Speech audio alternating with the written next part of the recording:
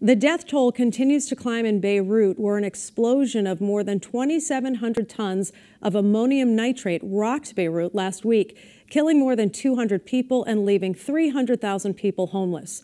Paul Musgrave, assistant professor of political science at UMass Amherst, spoke with us on what's happening in Lebanon and on continued protests and concerns in Hong Kong after China enacted a new national security law. Well, it has been a dramatic week, 10 days since the explosion. Probably the most important thing politically is that the government has resigned, which means that they're now a caretaker government, which means that, ironically, they are less well placed to make any of the changes that protesters have been demanding in response to the explosion, in response to everything that's happened. They're now just a caretaker. They can't do anything. Of course, the most pressing humanitarian challenge is the fact that the port having been destroyed means that it's very, very difficult to get food into the country of Lebanon. And that's not just an issue for the people who live in Lebanon, for the Lebanese people themselves. It's also an issue for the more than 1.5 million refugees from Palestine, from Syria, who live in Lebanon, who are now, of course, unable to get food, and also for people in Syria themselves, because the port of Beirut, it turns out, has been one of the ways that the humanitarian pipeline has gotten supplies into Syria.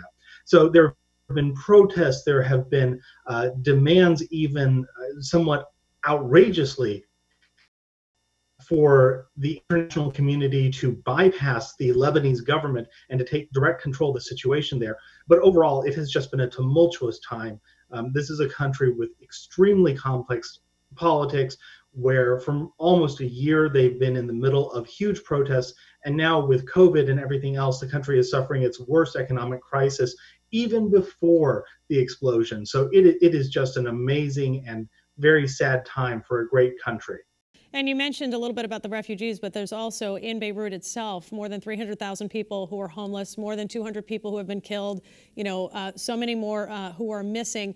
If you go back to October, you had mentioned other protests that had been continuing because of the economic crisis there. Can you explain a little bit about the makeup of the government and what part Hezbollah plays within the government structure?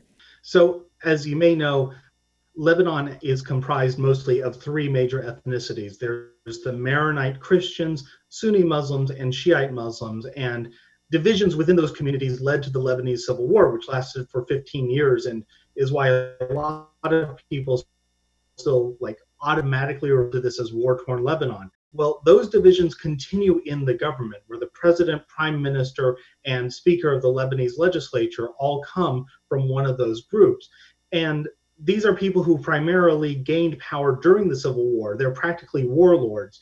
And back in October of 2019, as the economy was faltering, the government tried to introduce new taxes. This set off widespread revolts, protests that kicked off what's called the October Revolution, in which the people were rising up against this, what they view as the corrupt power elite. There's also a sense that the power elite is too closely involved with Hezbollah, a terrorist armed militant group with close ties to Iran, that many people say might have had a role, and this is pure speculation, in stockpiling the ammonium nitrate that was at the port that caused that giant explosion. And so there's this really complex situation in which the two sides are now trading accusations of each being controlled or duped by foreign influence. Hezbollah has said that they had nothing to do with this, but a lot of people on the streets are not taking that seriously. So this was a country that was, if you'll forgive the pun, already in a combustible situation before this explosion. And the explosion has only exacerbated the strains and the tensions that we've seen before. And, a couple of days ago, many government buildings were occupied by protesters. The government chased them out, used their troops to chase them out. But clearly things are at a precarious and volatile time right now in Beirut. And it certainly makes it difficult and complicated for the international community to respond. And how will they respond, or have they been responding? Well, it's going to be very difficult. There was a French-led summit over the weekend which raised $300 million in relief. That's a lot, obviously, and French President Emmanuel Macron has been very visible in leading relief efforts. He actually visited Beirut, and he was mobbed by supporters. He's not the most popular guy in the world, so that was a little bit surprising. But that's well short of the $15 billion in reported damage that Beirut sustained. And the United States has not been playing its usual role as a convener and mover of aid, partly because the Trump administration is so suspicious of the United Nations and multilateral institutions that it's just not going through the normal routes that you would want to go through to handle a catastrophe of this magnitude. So I would say that it's mixed, but not quite as hopeful as we'd want. And of course, the background condition for all of this is the COVID-19 pandemic, which just complicates everything tremendously in terms of coordinating and managing a humanitarian effort. And let's move right now to Hong Kong, where again there's some other issues going on there as well, including Chinese new national security law. I know that they had arrested a media mogul recently. Tell me a little bit about what's going there and the implications for that. Well, when China took Hong Kong in 1997, there was a provision in the Basic Law and the provision in the handover document that eventually Hong Kong would have to accede to a law by which Beijing could enforce certain national security provisions to make sure that Hong Kong wouldn't be a major threat to Beijing and the People's Republic of China. That never got passed. They could never get it through the Hong Kong legislature, which has been feisty and pro-democratic and cautious or even opposed to the rule of the Communist Party of China.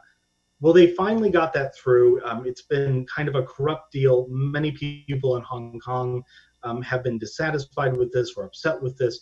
There were, of course, protests all through the first part of this year.